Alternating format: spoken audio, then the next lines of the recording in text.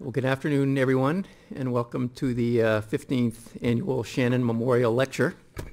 We're delighted to have Professor David Tse of Stanford University here to speak with us today.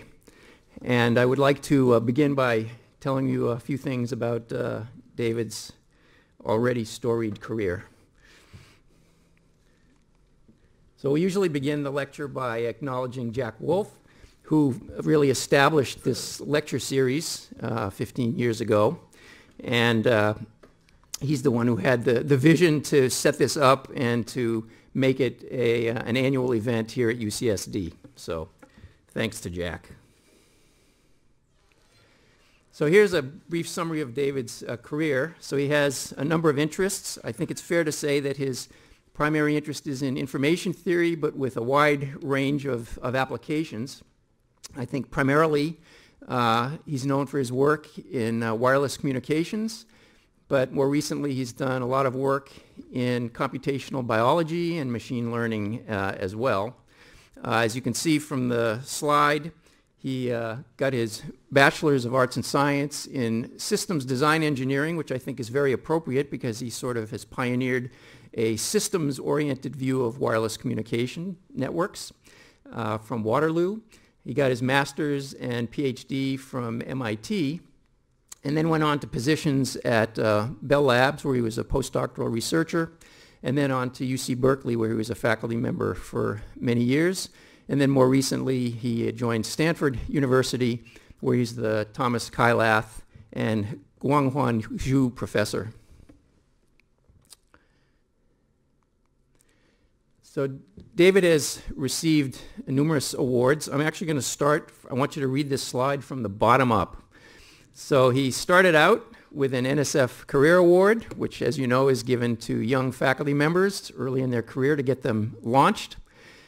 He then, shortly after, received the Erlang Prize from the Applied Probability Society for outstanding contributions to applied probability by a young researcher. He was named an IEEE Fellow in 2009, among the youngest to receive that award.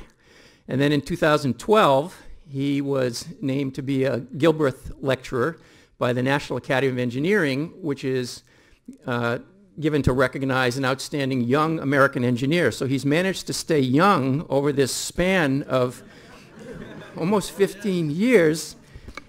And most recently, he was given the highest honor from the Information Theory Society, which is the Claude E. Shannon Award. And I think it's fair to say he is among the youngest to receive that. So I think the key message here is that David has a certain energy and youth that seems to be sort of not ending. And I think that really informs his research and gives him a fresh outlook on things. If you haven't done so already, or if you weren't lucky enough to be there when he gave his Shannon lecture, I really strongly encourage you to look at the YouTube video of his presentation, The Spirit of Information Theory. It's really a wonderful, wonderful presentation. So turning to his research, to which he brings this youthful outlook, I'm just listing here some of his most well-known papers, ones for which he's received awards. You can see that he received just in 2015 the award that the IEEE Communication Society and Information Theory Society give to a paper that is relevant to both fields. And then he received the Stephen O. Price Paper Award from the IEEE Communication Society in 2013. Now here you may think that I have a cut and paste error when I was making the slide, but it's not the case. He actually also won the ComSoc ITSoc Joint Paper Award in 2013, and he received an award from the IEEE Signal Processing Society in 2012. So you can see that his research kind of has impact in multiple areas, but there were so many of these paper awards I couldn't fit them on one slide. So here's the second slide. So he received the EuroSIP Best Paper Award in 2012, and in fact the Information Theory Society Paper Award in 2003. And now here you're probably very sure that I made a cut and paste error, but it's not the case. He also got the ComSoc ITSoc Paper Award back in 2001. His publications have been enormously influential. If you look at Google Scholar, you'll see that his writings have garnered almost 60,000 citations, which is pretty amazing. I think that might be a record among all of our Shannon Memorial lecturers, by the way. I'm not sure anybody has gotten more than that. But there's another way in which his work has really had a huge impact, and that is through his inventions.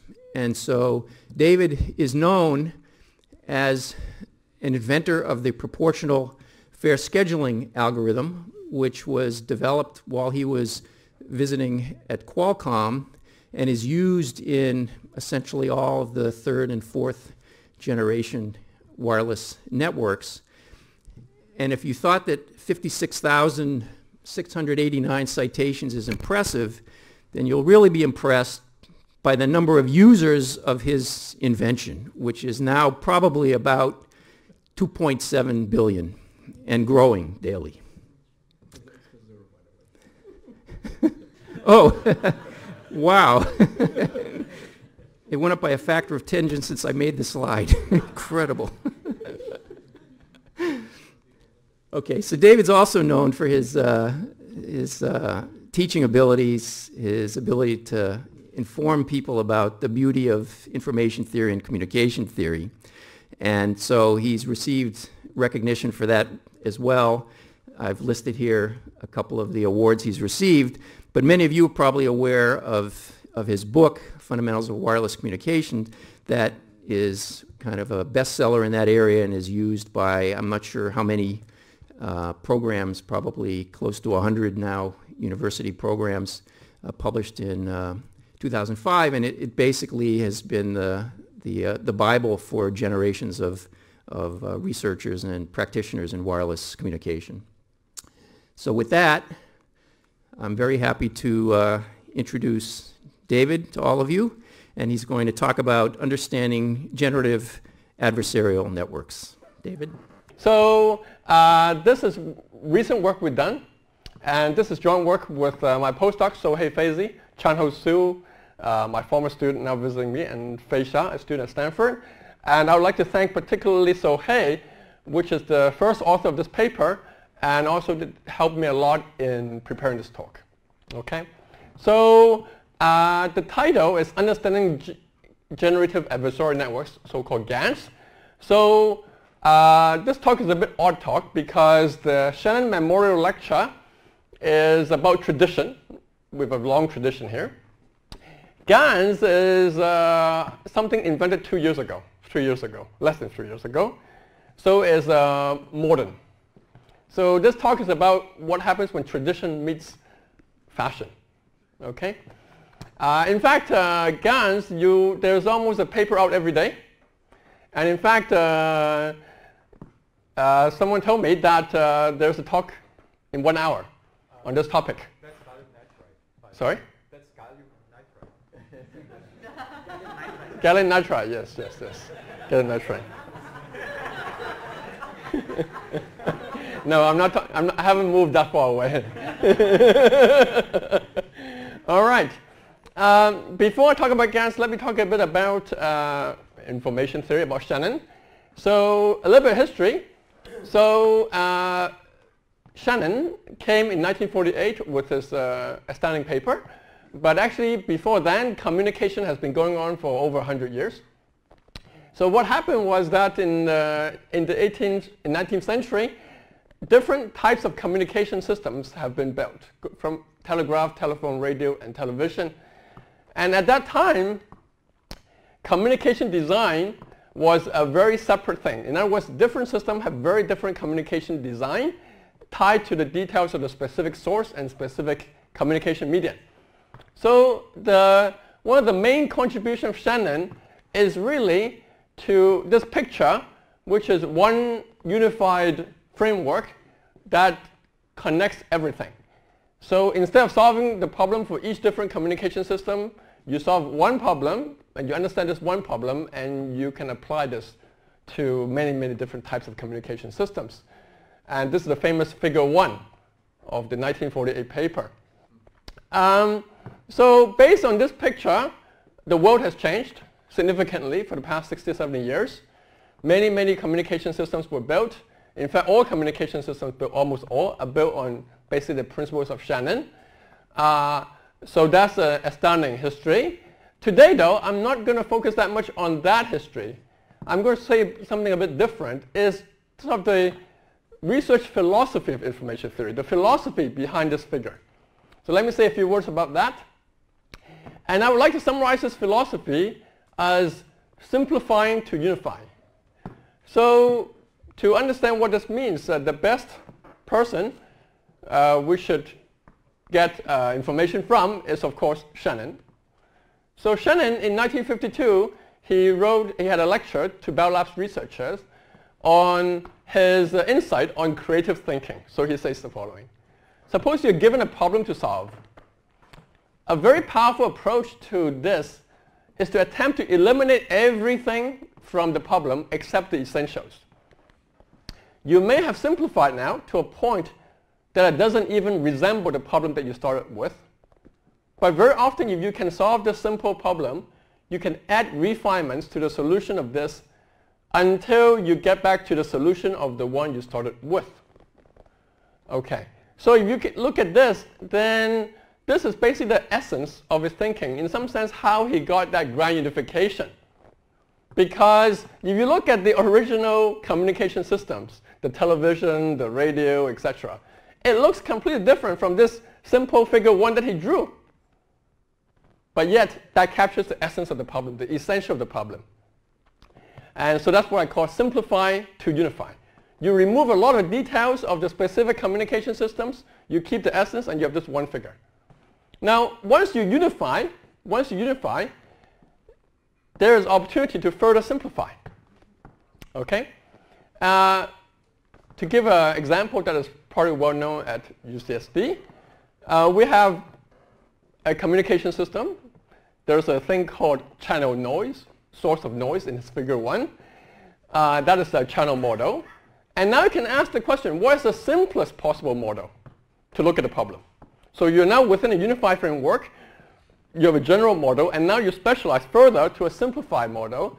And the simple model here is the BSC. How much simpler can you get to the BSC? It turns out, actually, you can get it even simpler.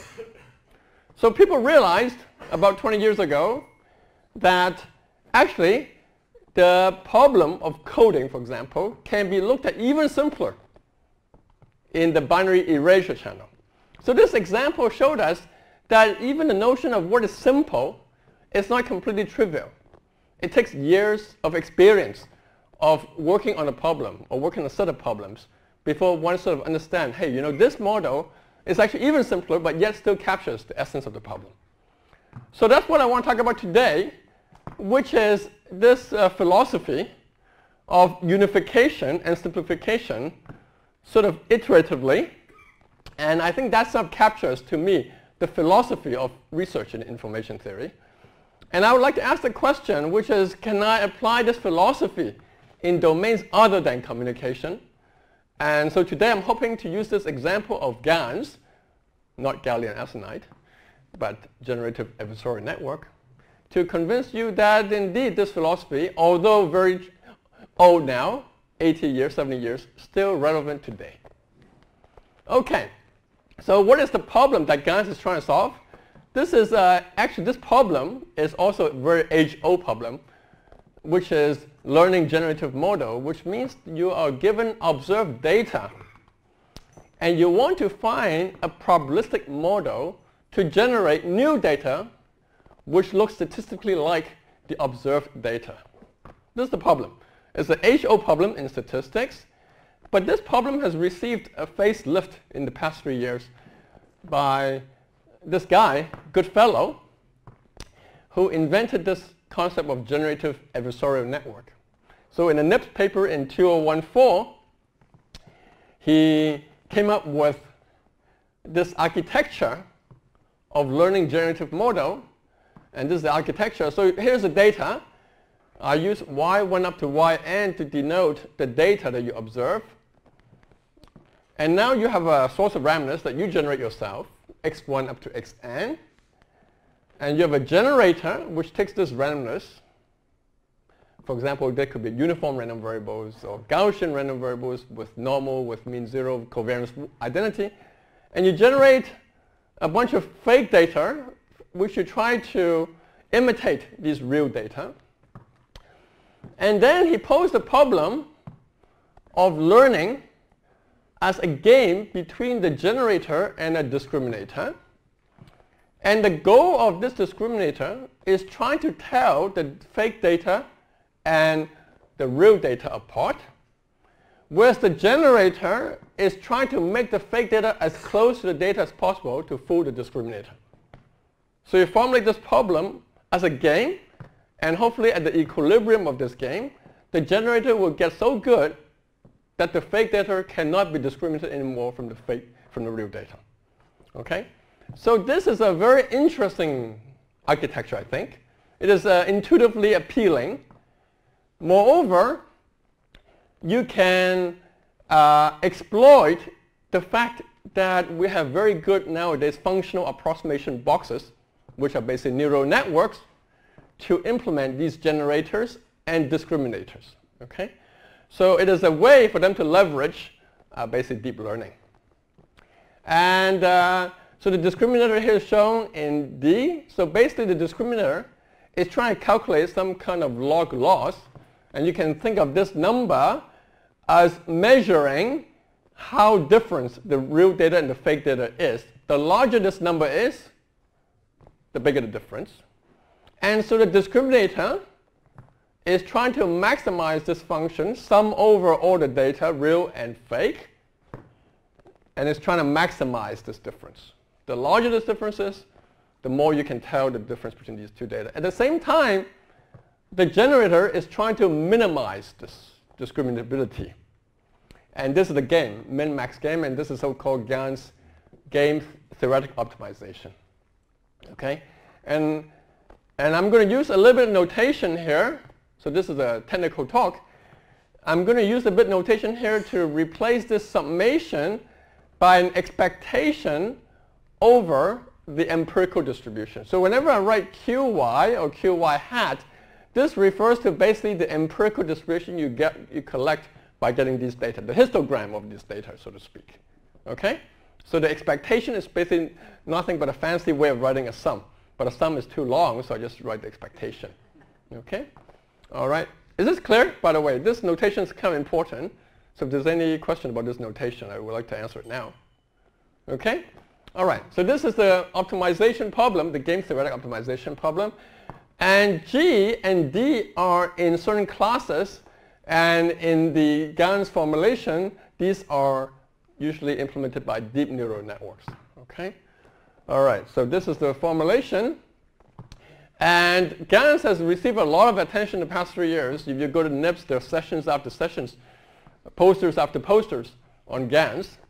And a lot of them are applications. So GANs is really quite powerful in terms of generating images, for example. Images are a very common domain for GANs. So you learn from these images. Now you're given an image where parts is gone, and your generative model is able to complete the rest. Okay? You can also do things like text to images to generate typical images from the text. You can also do image interpolation, and you learn, and then you can interpolate. You can also help robot navigate by basically knowing what's the typical safe images, and now compare it with the actual image the robot see, and figure out that, hey, it looks different. I'm in a danger zone. And this allows the robot to learn without too much negative images. Now think about it. If the robot has to learn from negative images, then you need a lot of robots, basically, because negative images means like things are screwed up. So this is a way for you to learn from mainly only positive images. Okay? So many other applications as well. So it's a very exciting field. As I said, papers are written on a daily basis. Okay? Very exciting and very nerve-wracking field, because you're working on something, and then who knows, tomorrow there may be a paper on arXiv already describing your work. Hopefully it's not describing your work, but describing work similar to yours. All right. However, from a technological point of view, GANs is actually have certain issues that people noticed. So training GANs turns out to be quite challenging. You need a lot of experience and expertise in training these GANs because this is not training one neural network. This is training basically two neural networks competing with each other. So it's a kind of a strange training problem, and people notice that the complexity with convergence and dynamics, there's something called mode collapse, which means that if you don't train it well, you end up generating very boring images, which is basically one of a few images only. And you never get a diversity of image from your distribution, which is what you want. Stability issues, etc. And generalization, people observe, could be also poor. That means that you need a lot of data before you can get to good results. And often the performance evaluation is often subjective, like you look at those images, they look pretty good, and that's an evaluation. So because of all these factors, then people start tweaking the basic Goodfellow architecture, and these are the architectures that have been generated in the past 2.5 years. These are just some examples. So you have so here's the situation. You have a very exciting new technology. There seems to be some implementation is not trivial. Many variation on the architecture. So this seems to remind us that maybe one should sort of think a little bit about the conceptual foundation of this technology and whether we can understand it better. And so we go back to our picture, unify and simplify. So right now we have, I don't know, 15, 20 architectures. Can we sort of somehow unify them? Can we come up with a unified formulation for GANs? So in particular, in machine learning, typically when you formulate a machine learning problem like a supervised learning problem, you start with a loss function. And you want to say that your machine learning algorithm optimizes for this particular loss function. In GANs, actually it's not very clear what the loss function is for different architecture. So our goal number one is to try to come up with this formulation for general loss function. And second, once we have a unified framework, then we can start asking the question, which is, can we identify the binary erasure channel for GANs? What is the simplest possible case we can look at to get a complete understanding of the operation, the behavior of GANs, and how we can improve GANs?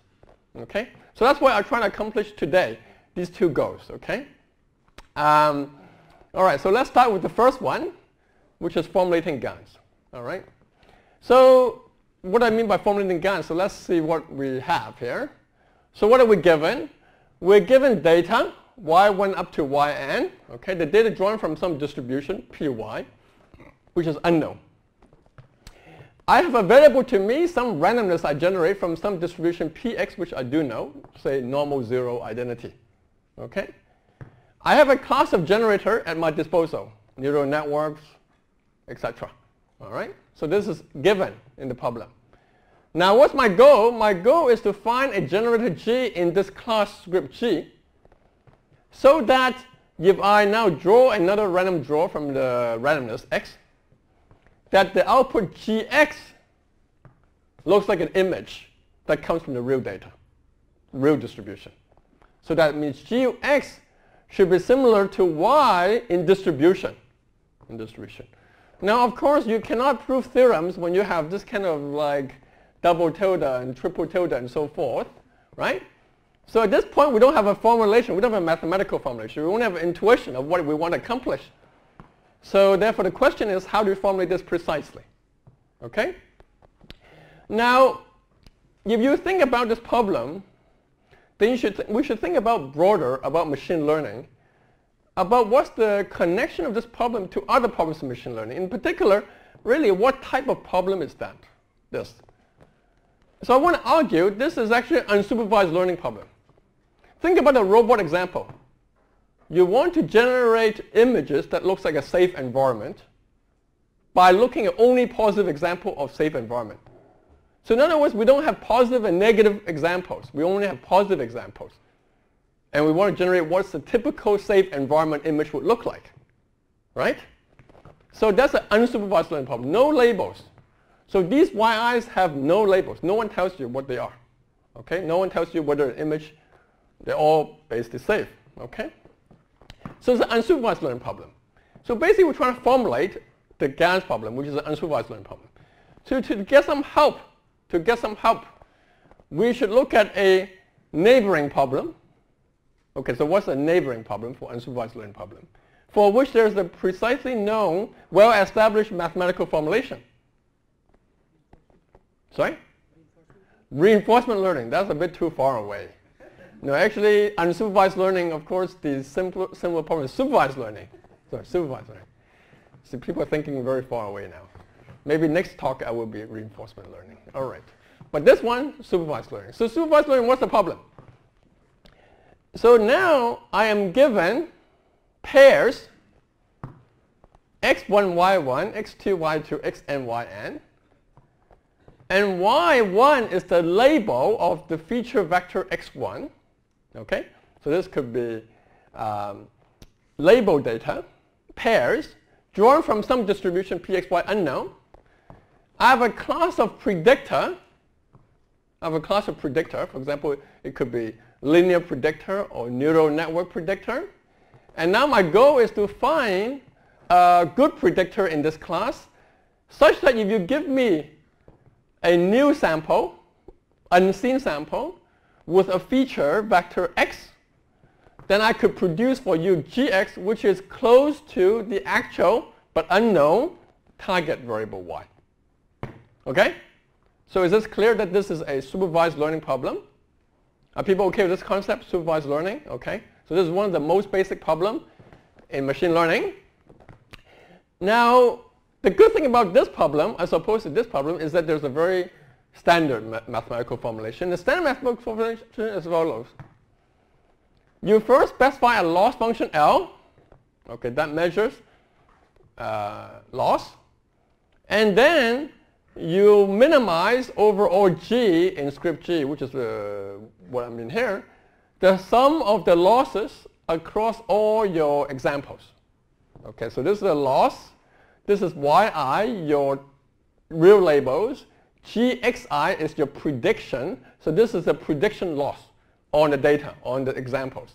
And you sum it up to get an average empirical loss. So this is the so-called empirical risk minimization framework. It's very, very standard framework in machine learning, the dominating framework. So when you train a neural network, that's what you're doing. You're minimizing some kind of loss across all neural network predictor, G, over your samples. Okay? And all the methods that people do is trying to approximate how to minimize this. Okay? So this is the formulation that is the starting point of supervised learning.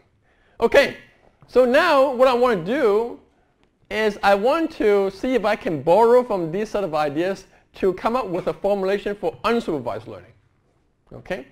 Now the first observation I want to make to convince you that there is such a connection possible is that you notice one observation is that G star, that is the optimal solution of this, actually also solves an unsupervised learning problem. Now this is a bit puzzling. But if you look at what G achieves, what does G achieve? It achieves Gx is close to y in value. But what I want to achieve for unsupervised learning is that Gx is close in distribution to y. Intuitively, if you're close to y, then you're also close in distribution y. So in a sense, the supervised learning problem is a harder problem. If I could solve that, then I could solve this. Okay? So now putting on sort of computer science thinking, we can do a reduction. And the reduction is to reduce this problem to this problem. And then by the reduction, we can do a formulation for this problem. So that's what I'm going to do. So the reduction is from unsupervised to supervised. So I start with a supervised learner. So this box is the supervised learner that I described earlier. I give you a loss function L, and the input is a bunch of data examples. The output is my optimal predictor. Okay? I have, inside this box, I will be solving some kind of empirical risk minimization problem. I don't care at this point. It's just a box for me. Input examples, output the predictor. Now what do I want to build? I want to build a GAN under a loss L. So here's the key here. I'm bringing in a particular loss L, and I want to define what a GAN under loss L means. So the input is a bunch of data and also a bunch of generated randomness. Okay? And now what I want to do is to somehow take this input, transform it into this input, plug it into this box, outcomes G star, which I can use for my unsupervised learning problem. Okay? So this is a reduction. Because I have a box, and now I want to build a bigger box. So how do I now take this stuff and connect it to this stuff? Well, there's an obvious way. I can just pair up these x1 to y1, x2 to y2, xn to yn. So this is a coupling. And then I have pairs, and I can fit it into this guy. And now I have a formulation. And now I have an overall GANs under the loss L. Now, if you look at this, you should think there's something very fishy going on here. Because this is my generated randomness. This is my data. The index is not meaningful. The fact that this is my first generated randomness and this is my first sample is not meaningful. So this pairing or this coupling is not a meaningful coupling. In fact, I could try another coupling. And I would generate another set of training examples for the supervised learner. Okay? So what should I do? Well, so let's see what I should do. So now open this box. And this is my loss. This is my loss. Under this set of examples, I can pair it in any way I want. So in other words, for every pairing, I get a supervised learning problem. Which supervised learning problem should I solve? Should I make life easier for me, for myself, or harder for myself? I don't know about you, but I'm kind of like, Paul was saying I'm young and so forth. I'm not really that young. So I don't want to make life harder than necessary for myself. So I want to make it easier for myself. Because, you know, this box, this pi, I can control. I can couple whatever way I want. So why don't I choose the coupling to minimize this loss? So that's my formulation. The formulation is the following. I'm giving a bunch of data and a bunch of randomness sampling. And now I choose the pi to minimize the empirical loss over all G. So I'm solving the easiest supervised learning problem. And that's the reduction. Okay? So I have a complete formulation now because now I can have an optimization problem given a loss function L, and I solve this optimization problem. So this is the optimization formulation for GANs. Now, there's a little bit more. If you notice that this pi is a coupling, but more generally, you can actually couple stuff in a probabilistic way.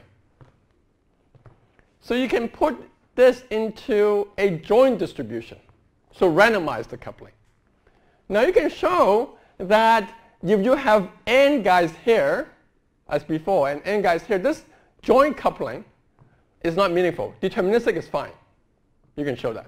However, actually, there's no reason why the generated randomness should be exactly the same number as the data, because you can generate how many samples you want. So in general, you would like to do some kind of probabilistic coupling. And so the problem is now you can minimize over all joint distribution. So this is the formulation. Now, at this point, I want to take a little bit break and ask ourselves, well, is this connection new or old? Now, supervised learning is very old. Supervised learning is like 300 years old. Okay? It started with people like Gauss and so forth. You know, they do supervised learning. They don't call themselves supervised learning, but that's what they did. And supervised learning is also pretty old. So what's going on? Am I making a connection here, 2017? So let's see what's going on. So the reason why I don't think anyone has come up with this connection is the following. In supervised learning, typically the notation is that you have a feature vector x and you have a label y, right? So this is a supervised learning problem. Each data item has a feature vector x and a label y. In unsupervised learning, people always try to draw a connection to supervised learning. There's no reason, there's obvious why people want to do that, because supervised learning is much more familiar. So people like to draw a connection to supervised learning. And the classical connection is that you have feature vector x, but the label is removed. So you have no label. That's typically how people think of supervised learning, unsupervised learning. As supervised learning, but without the label. But what do we do here? We are connecting in a different way. We are saying we have the label y, but we lost the feature vector x. And so I'm creating a supervised learning problem by providing you with that x. And I'm allowed to optimize over the easiest unsupervised supervised learning problem. And that's why if you look at our notation for GANs, our notation is actually for people familiar with GANs work or any unsupervised learning work. We are not using x to represent the data. That's a typical notation. We'll use y to represent the data. Okay? All right. And so now we have a formulation. We go back to our formulation. We have a generator class G, a loss function L. We have the data. We have the randomness. So I'm just summarizing everything in terms of the empirical distribution now, instead of the sequence of vectors. Okay? And we're solving this optimization problem, the same one as I wrote here. So I have a double minimization, minimize over all joint distribution and over all generators. And now I introduce the fake data. So y hat is the output of the generator, so it's fake. Y hat is the fake data.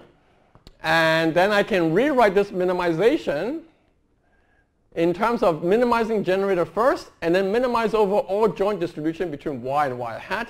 Before was x and y and y has the same thing. And I get this form, okay? So this is the expected loss, empirical loss between y and y hat, minimized over all possible coupling between y and y hat. So I'm giving you the marginal distribution qy and the marginal distribution qx, which induces a marginal distribution qy hat. You are allowed to couple in any way to make the supervised learning problem easier. And this is optimization, okay? Double optimization. Now, the advantage of writing this form is it connects to another branch of mathematics. Because there is a branch of mathematics which study this quantity. And this optimization problem is a so-called optimal transport problem. So it's invented by a French mathematician, Monge, and but a lot of important work is done by the Russian mathematician Kontorovich, who actually won the Nobel Prize in part due to this kind of work. Okay, what is this problem? Okay, you are fixing a marginal distribution qy. You're fixing a marginal distribution qy hat. The joint distribution is a coupling. So you can think of that coupling is a way for you to transport stuff from one point to another point. And the cost is given by this function L. So it's an optimal transport problem. Moving stuff, so you have a distribution of stuff, you have a distribution of stuff here, you want to move the stuff, and the movement costs you a cost L. Okay? So Villani, our friend Villani, who we invited to ISIT, but never showed up. He's an expert in this area. In fact, he wrote a 900-page book. In fact, I was thinking maybe if he showed up, he would have told us the story. And then I wouldn't have to do my research. But he didn't show up, so we don't know what he was going to say. Sorry. You know, when people don't show up, it's not very polite, so I thought I would just point it out. All right. Okay. All right. So this is a problem, and this problem has a very long history, a lot of connection to a lot of mathematics. And it now comes up very naturally to our problem of reducing supervised to unsupervised. Okay. Now you say, wait a minute, this guy David Tse, he completely forgot about the GANs. He went on and do all kinds of math, and now what's going on? Did he forget about GANs? No. No. It turns out this is very related to GANs. But to see the connection between this stuff and GANs, you have to look at a formulation of the optimal transport problem in terms of its dual. So if you look at the problem in the optimal transport problem, which is inside, what is actually this problem, and why did Kantorovich won a Nobel Prize for this problem? If you look at this problem, this is actually a problem of linear programming, because the expectation is a linear function of the joint distribution, and the marginal are linear constraints. They're just tying you the boundary values up. So this is a linear programming problem. And in fact, Kantorovich did a lot of fundamental work in linear programming basically to understand this problem. And as we all know from optimization, every linear problem has a dual. And because there's no duality gap, because it's a linear programming. And so if you look at the dual, which is now in maximization, it is of the following form.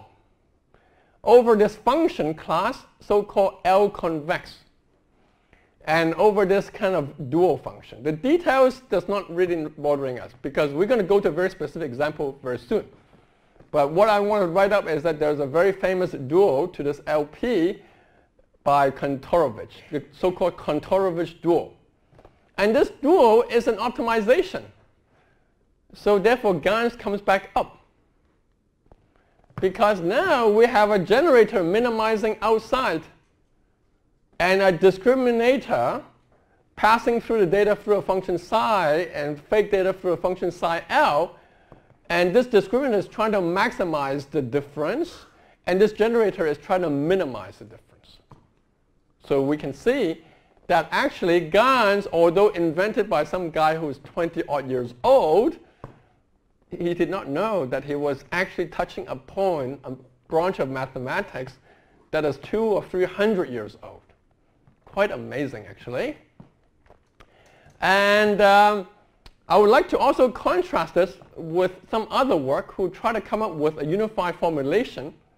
Very recent work, by the way. GANs, all papers in GANs are very recent. It's usually like 6 months ago, it's already not so recent, you know. It's a pretty fast field. So the formulation by Liu works on the dual. So you can think of that the dual is actually trying to look at this discriminator, and you can try to have a general theory of all class of discriminator to minimize. But I claim that this is not quite the right approach to this problem. The right approach should start with the primal and specify the loss function through the primal, because that is actually a supervised learning problem for which the specification of loss function is a standard and well-defined. And this bridge gives us the specification to the unsupervised learning, and the duality gives us the computational architecture. I believe this is the right way of looking at GANs. In fact, if you look at Goodfellow original architecture, you will see that he has this objective, and you can show, in fact, whereas optimal transport GANs have this objective. They look different. And in fact, the primal problem of this problem is minimizing so-called Shannon, Shannon. I always start with Shannon first because Shannon divergence. The bad thing about this divergence is that it's not continuous. And this transport distance is continuous. That means that if you have something converging weakly, this will converge to 0 as well, but not this. And in fact, our work was very much motivated by a very important paper at the beginning of this year by Ajovsky and al., which introduces Washenstein GANs. This is one of the 15 architectures that I listed in the beginning, where they proposed that we should solve this optimization problem. If you look at this optimization problem, okay, it is a special case of our general formulation with this loss. So what is this loss? It is taking a vector y minus y hat, taking the Euclidean norm of this vector. This is the loss. Okay? Now, they call this, in fact, the name is called a Wasserstein-1 distance, W1. They propose it as a way to get around the discontinuity of the Jensen-Shannon divergence. And they use this to design a new GANs which have a better property. What we did was we look at this thing and we reverse engineer it, and we realized that actually this way of looking at things is the right way of looking at things. Not only because it's continuous, but also because it is actually intimately tied to the supervised learning problem and allowing us to generalize this to arbitrary loss instead of just the Euclidean loss. Okay? So that's the end of the story of the formulation. But now we go back to our picture, and now that we have a unified formulation, then a natural question at this point is, where is the binary erasure channel? In other words, what is the simplest possible loss we should be looking at? Is it the Wasserstein W1 loss, or is it a different loss? What is the simplest model we should apply this technology to learn? And maybe we can say something quantitative about the behavior of GANs on the simplest model. Okay? All right. So at this point, you should answer these two questions. But to allow you to answer these two questions, I will give you a hint. And the hint consists of 4 people, 4 giants. 4 giants. Okay? Starting from the left, we have Lagrange, Gauss, Wiener, and Kalman. The 4 people, their contribution have one thing in common, and that would determine what is the simplest loss to look at. What's the simplest loss to look at according to these giants? The quadratic loss. Okay? And what's the simplest model to look at? The Gaussian model. Okay? So we're going to study the GAN formulation for this particular case and see whether we can prove some theorems about it. All right, so we have the quadratic GANs. The loss function is the Euclidean distance square. Now this square, although it's just one number 2 here, it makes a lot of difference. Okay? A lot of difference.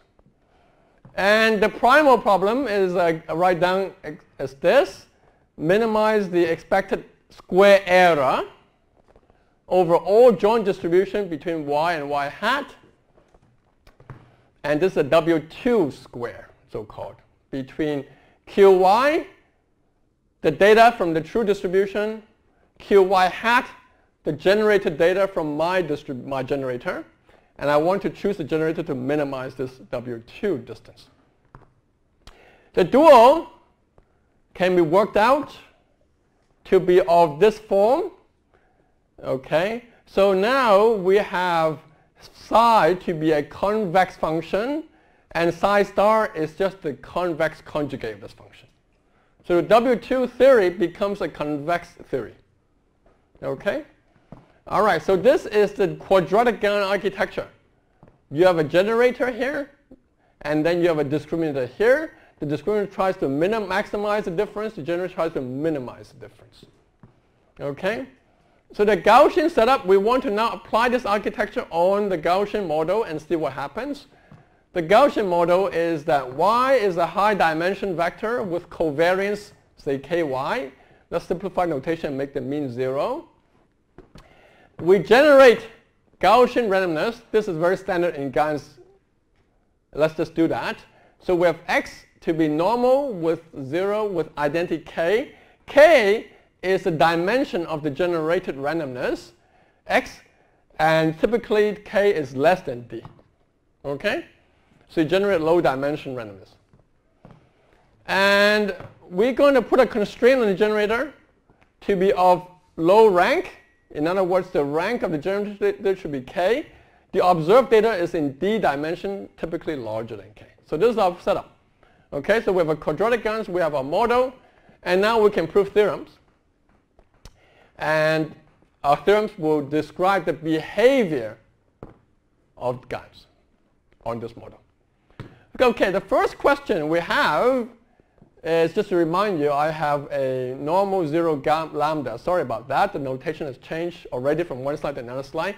It shows you how recent this piece of work is. We still haven't figured out our notation. Lambda, covariance lambda, it was ky before, my mistake, sorry. This generates a bunch of data, the yellow points.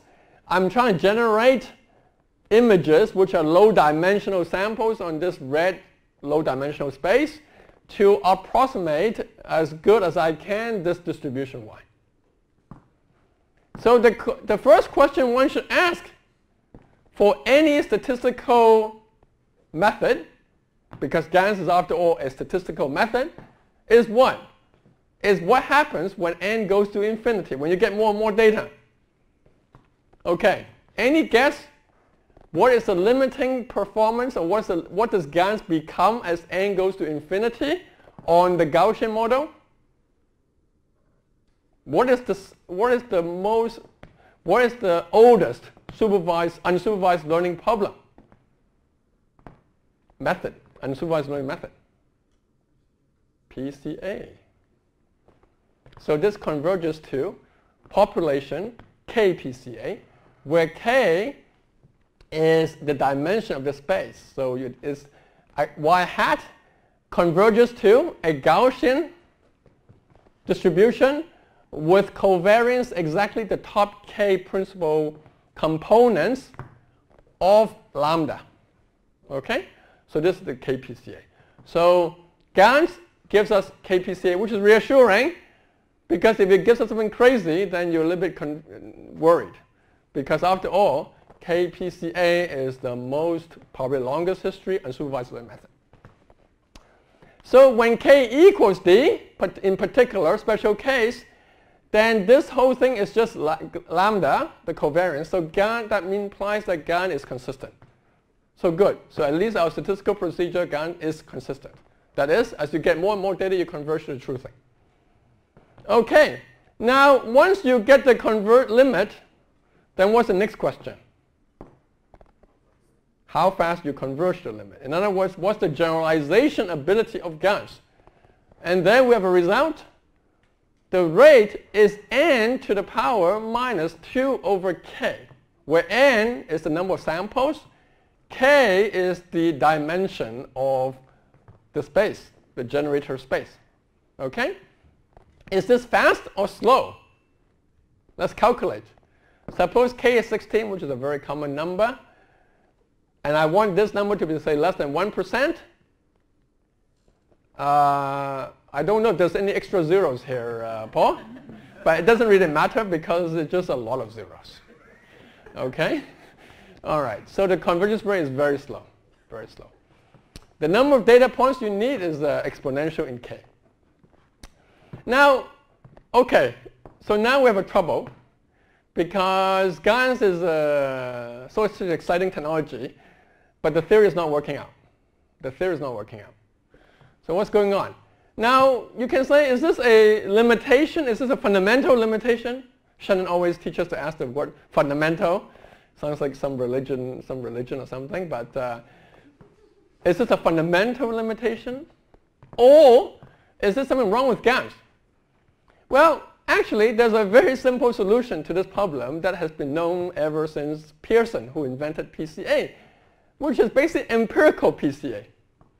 Right? You just take your data and you calculate the empirical covariance matrix and you use that to approximate your PCA. And this, of course, will also converge to the population PCA as you get more and more data. The convergence rate here is much faster. Basically, you only need the number of data to be roughly slightly larger than the dimension, k. Much, much faster. So GAN is actually doing a very bad job of solving a very simple problem. Okay? All right? But we're not content. Okay, so we're not content with negative results. So we want to have positive results. But to get positive results, we need to understand why there's a negative result here first. So why poor generalization? So let's look at a picture. So let's assume D equals K, the full dimension. Okay, and this is our architecture. All right. So this is my data in high dimensional space D. I generate a bunch of randomness, which is in in the same dimension, D equals K. Now I allow any generator, suppose. Then the generator will generate a bunch of guys, and the optimal generator to completely make the discriminator completely confused is basically to make these points the same as these points. Okay? That requires a very rich generator, but since we don't have a constraint, so let's go with that. Okay, so basically the question of generalization is to understand that the optimal generator distribution is exactly equal to the data. Well, this is not a very interesting learning method because it's memorization. You're just memorizing all the images you've seen, and when someone asks you, give me a new image, you just generate one of the ones in your memory. But this is what it does without constraint. Okay? All right. Now, once you do that, then you realize that the distance between the true distribution and your general distribution is the same as the distance between the true distribution and n samples you draw from that distribution, Qy. So Q is empirical, P is true. So this is the picture. This is the true distribution, a Gaussian distribution, and this is the data you draw from this distribution, n of them. Okay, what does a transport means? Transport means that you take these points, you put it here, and you try to move the mass of your distribution to these points. That's what transport means. Now we put back, and at this point you say, hey, this guy David Tse is supposed to be doing something good in information theory. Never mentioned a single word about information theory, actually. I think you invited the wrong guy, I think, Paul. But at this point I want to save my reputation. So now I would like to put in some information theory thinking. What information theory problem does this remind you of? You have a distribution. You have a bunch of points. And you want to measure sort of how much it costs to move stuff from this continuous distribution to these points. Quantization. Indeed, this problem of optimal transport is very intimately related to the problem of optimal quantization. And we know from quantization theory that to get a certain distortion, the number of points you need will have to grow exponentially with the dimension of the data, dimension of the distribution. That is the problem. That's why W2 GANs, or any GANs, not generalizing very well, because you basically have to quantize. And to quantize, you need exponential number of points. Okay? So that's bad. And actually, we, in a different direction, we connected this problem to a rate distortion problem. And we're able to work out exactly what's the rate of scaling you need for a given distortion. But that would take us too far, and I would just stop there. And if you have any interest, we can talk about that offline. But now, we have a problem because the number of data points is growing exponential indeed. And this will take me many, many years to learn a Gaussian distribution. That's a bit sad, isn't it? But in practice, this is not happening. In practice, they're learning these beautiful images, generating these guys. What's going on? Well, one thing is that we have to perhaps constrain the generator. Because in practice, GANs is constraining the generator to be some neural network, not some arbitrary function. Maybe that will help us in generalizing. In fact, in our supervised learning thinking, we know that constraining the predictor class will help us improve generalization ability. Will it help us here as well? So now, so can I get some suggestion from the audience? What is a natural class of generator constraint for the Gaussian problem?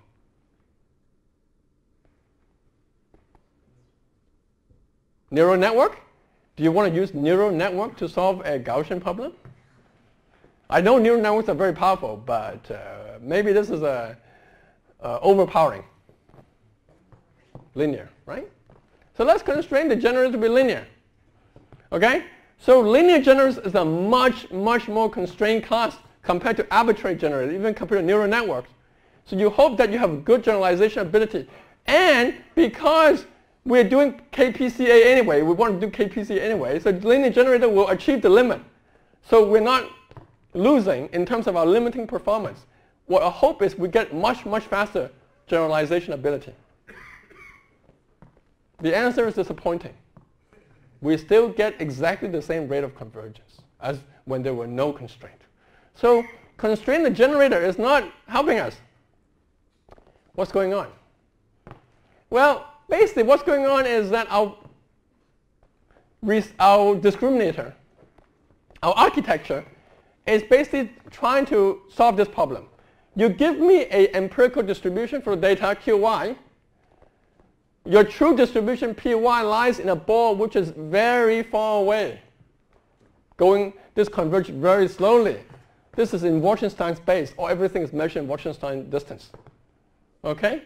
And now, as long as your generated distribution has a lot of guys in this ball, there's no basis for you to choose which one, because your resolution on the Wasserstein space is very bad. So having generator constraint doesn't really help you unless you constrain it so much that there's nothing left, but usually there's a lot of stuff around. So constrain a generator doesn't help. Okay? Now, there are two things to constrain. If I constrain the generator doesn't help, then I should constrain the discriminator. So what does that mean, constrain discriminator? Okay, so this is my discriminator from the Kontorovich dual for the W2 quadratic GANs problem. It is in terms of convex psi, right? But you may say, hey, wait a minute, in practice we don't have convex psi, we have actually some deep neural network, right? So maybe if I constrain the psi further, then the generalization ability will improve. That's our last hope at this point, guys.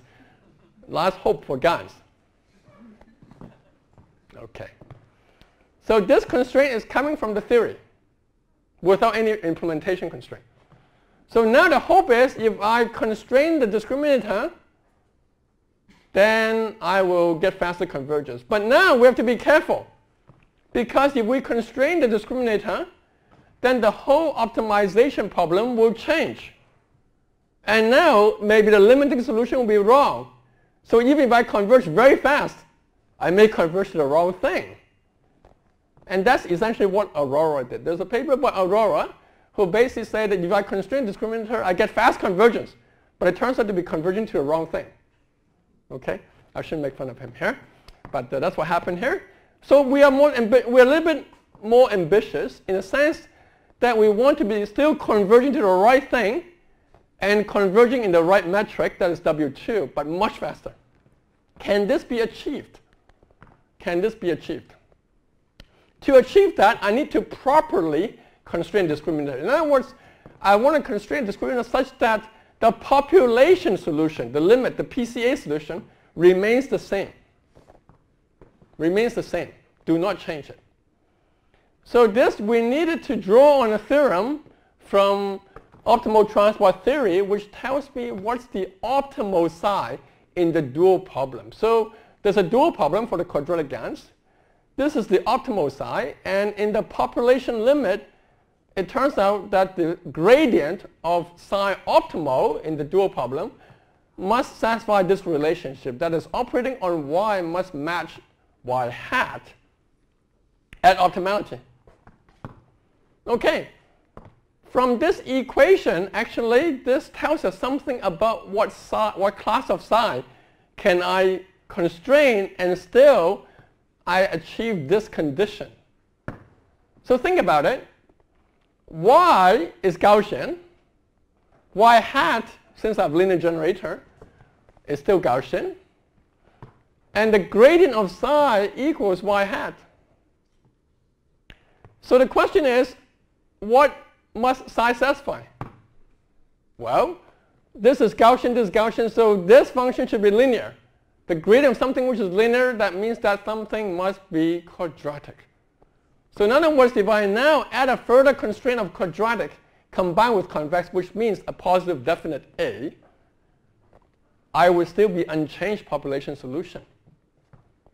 And so now I have a quadratic GANs with a further constraint quadratic discriminator. So this is my architecture, general psi. Now I further constrain it to be quadratic, and I get it into this very nice quadratic discriminator. Okay? So this is my final architecture. Linear G, quadratic discriminator. And the final theorem is that I finally get back empirical PCA. And I have very fast convergence because I know empirical PCA has very fast convergence. Basically because this quadratic says that only the second and first moments matter. I should not look at too fine details about what the data points is. So this is a very complicated solution for empirical PCA. But this is only a demonstration, it's a non-trivial demonstration that GANs can actually achieve empirical PCA. It's not obvious. But this is teaching us a lot of stuff. We have a reviewer. This paper is submitted to Machine Learning Journal. They have open reviews. Everyone can review. And the reviewer says, one reviewer says, these guys are stupid. There are no neural networks. Why is this guy writing a paper on GANs without any neural networks? Okay, so that's it. I leave it at that. I leave it at that. So I summarize. We are looking at a paper, at a work, GANs, done by this very creative guy. Look at him, 20-something years old. To solve this problem, we need to bring in the connection with supervised learning, started by Lagrange and Gauss. This leads us to optimal transport, Monge and Kontorovich. In the special case, we connect to PCA, Pearson. And finally, to understand generalization, we had to think in terms of rate distortion. All these people. It's an amazing story. Thank you.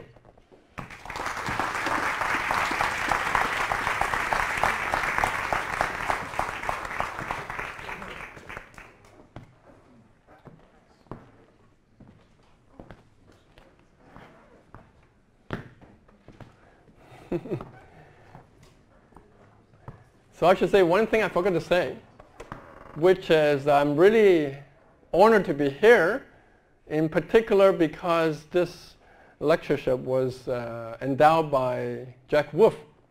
And I've known Jack Wolf for many years. At Qualcomm, we were already working together. And I really missed him. So really honored to be here.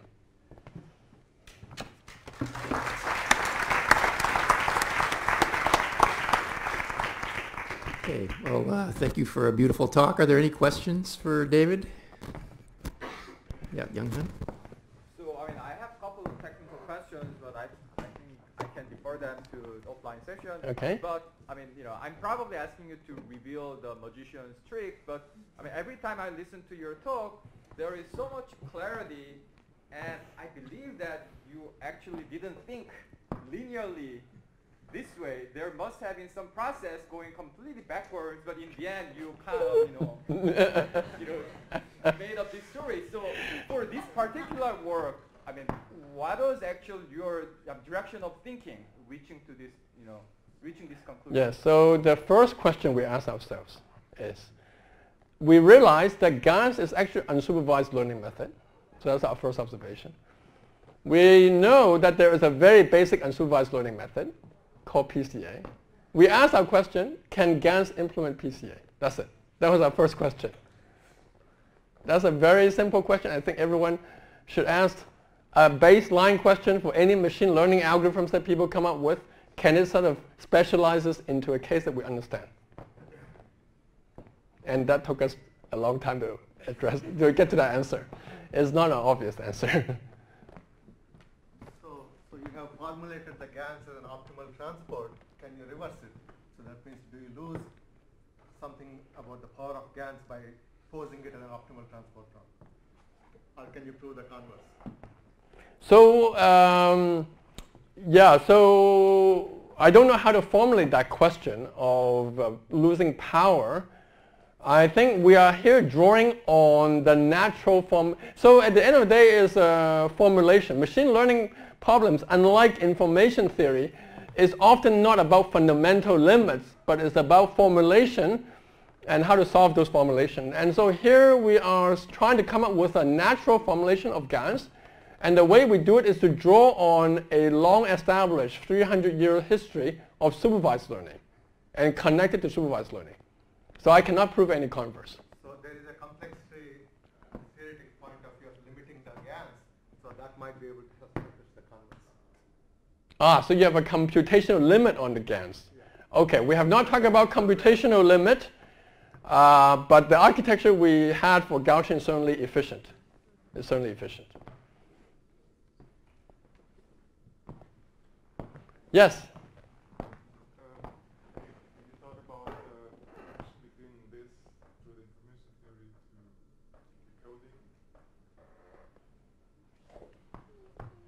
decoding? Can you be a little bit more specific? For instance, iterative decoders.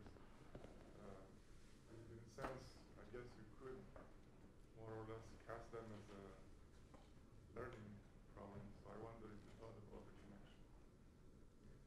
Iterative decoding, though, as far as I understand, is not game theoretic, right? It's not. So I'm not sure how I could draw that connection. But maybe we can talk a bit about that offline. That requires probably a little bit more longer discussion. Yes? So my question is a little bit related to the one before this one. So I do believe that by limiting GAN to the optimal transfer framework, it does lose some capacity. But I also believe that you can prove your results without using optimal transport, right? Because you reduce it to optimal transport, but in the end, you are not using optimal transport. You are using the positive definite matrix. Yeah, but no, but we choose the. So the optimal transport gives us the Kontorovich dual. Kontorovich dual has a very specific structure. And then we look at the optimality of that optimization problem and say that if we limit to quadratic psi, then we don't lose any performance in the limit.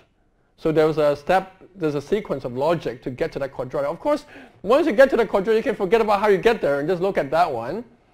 But if you look at that one in isolation, I don't know how you would, for example, broaden it to neural networks, how you would think about it by itself and not in the context of this whole theory.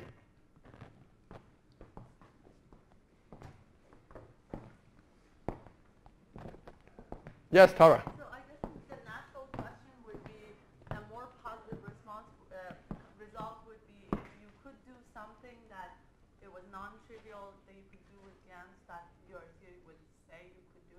Are there examples, not like PCA that we know what to do, that this would suggest?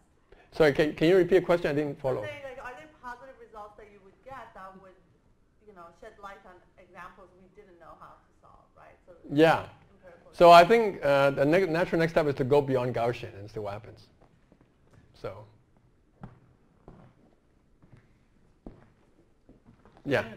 Constraints that you define, the only way you can define constraints to get to the empirical PCA, or could they be other pairs of constraints? Yeah, I think this is a very natural constraint, because once you specify the quadratic discriminator, then you can see from the discriminator that let's look at the discriminator. Oops. Oh, this is the wrong thing. So this is our final architecture. So if you look at what the discriminator is computing, it is a quadratic form. That means that the only thing that matters, if you look at this as quadratic form, is the second moments of y. The second moments of y. So this discriminator becomes basically only dependent on the second moments. And for the Gaussian problem, this is the natural thing to do, because we know that the second moments completely specify this Gaussian distribution. So I think the fact that it looks at this particular structure, we're trying to understand what it's telling us. Because this structure, in some sense, if you think about it, this is like a very complicated way of computing an empirical covariance matrix through a min-max problem, right? But this is what the entire theory is giving us in this special case. So I think it holds some magic, as you said. That would suggest that perhaps it would be questionable to go beyond the Gaussian model. Of course, for this model, no. If it's non-Gaussian, then it's not going to be quadratic. But this tells us that constrain the discriminator is in fact effective. And the question is how you constrain this discriminator in other cases. Do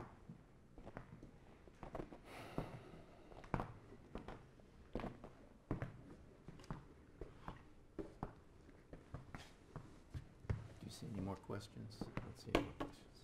Okay. If there are no more questions, let's thank David again for a great talk. And as the Shannon Memorial Lecture, you get a beautiful plaque. Oh, thank you very much. Wow.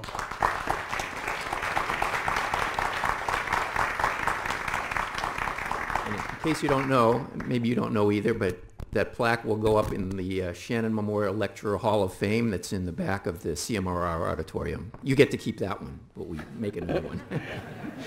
I thought you were going to give me a statue of myself or something and have to carry it back home. That's when you're older. You're still too young. Okay, thanks again, Dave. Thank you, thank you. Okay, let's see. Can you, there's one more thing we usually do at the end of the Shannon Memorial Lecture, so don't go away yet. Now let's see, which is the wand. So Jack actually initiated another fellowship, which was a prize for graduate students here at UCSD. So it's called the Shannon Graduate Fellowship. And we've been doing this since 2008, and that's the list of winners to date. And so there was a request for nominations that went out, and there was a tremendous response, actually more than we've had in any previous year. So after lots of deliberation and use of neural networks to come up with an optimal solution, the decision on who would receive the award this year was that it would go to Hamed Omidvar. So I'd like to invite Hamed and his advisor, Massimo, to come up and say a few words if you'd like. Congratulations.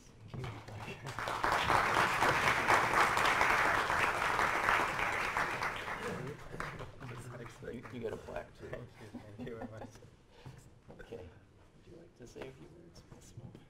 Sure. So congratulations, Hamed. So I thought that maybe I should take 1 minute to tell you what he has done to get this award. So Hamed worked on a field that in mathematics is known as contact processes or interacting particle systems. But what I'll try to do is to tell you what that means without going into the details, so it will be much less technical than David's talk.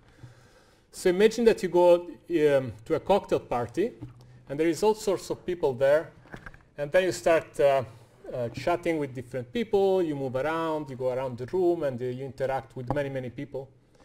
And then what happens is that you can observe that over time, people tend to cluster together, and you end up in groups where you sort of share the same interest. You like to be around people that are like you or not like you, but are pleasant to you in some sense. And this is a phenomenon that is observed in the social sciences and in many other contexts. Is studied in statistical physics, is known as spin glasses systems, and is studied in economics, is known as the Schelling model. And Schelling actually got a Nobel Prize for proposing this model many years ago. And until recently, there were no rigorous results. So people were able to simulate different variants of this model and observe what the steady state of this would become. And then recently a group of computer scientists was able to crack the problem and find the first rigorous convergence theorems. And here's where Ahmed came in and considerably extended these results and actually gave the first results with high probability for this model, which are very, very difficult. And I commend him for this. And he surprised me quite a few times during his research. So that's the best thing for a professor, to be surprised. And so there is also something called the Nobel Prize syndrome. So this is not a Nobel Prize, but I hope you don't get the Shannon syndrome, which basically means that after doing something of accomplishment, you stop doing things. I look forward being surprised few more times. All right, thank you.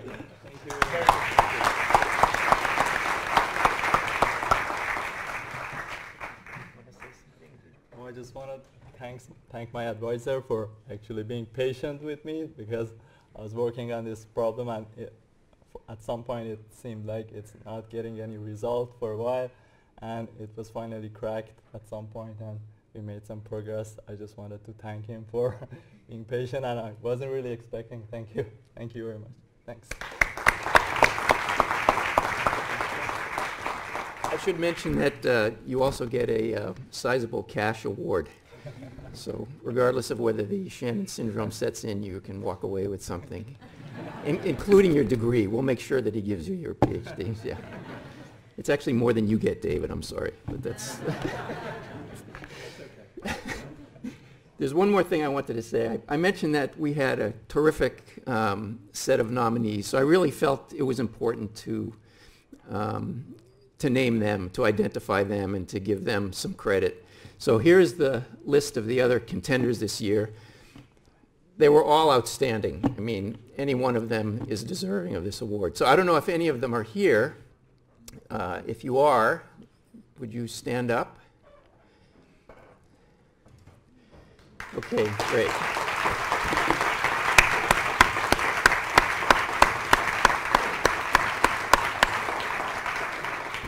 And I just want to say that you'll be getting a little something too, okay? So we'll talk to you about that later. Okay, with that, we'll conclude the proceedings here. There's a nice reception outside, and thanks again to David and to all of the Shannon Graduate Fellowship nominees and their advisors, and thank you all for coming.